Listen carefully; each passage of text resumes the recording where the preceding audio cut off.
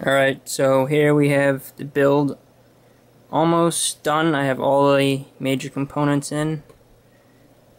As you can see, the GTX 590 fits, and it could fit probably maybe a thumb space between the fan and the back of the card. I have the 1 terabyte hard drive up here. I have the Blu Ray Drive running up here. Let's see. Now this is where it gets tricky with the installing an H50 or anything, an H70. Well, not an H70. Yeah, Antec, the Antec version of this.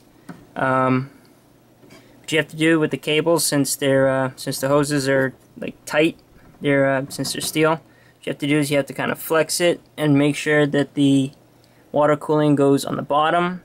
You might rub into the power supply cord. That's why I put this in first before putting this, so that way I could adjust for it. And then just trying to hold that in, screw that in up top, and then I just use the stock screws that they gave me.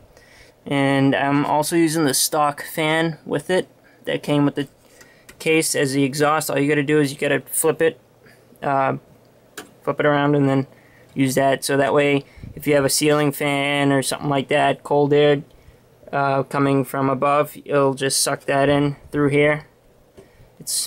I find it to be a lot easier than the other way around.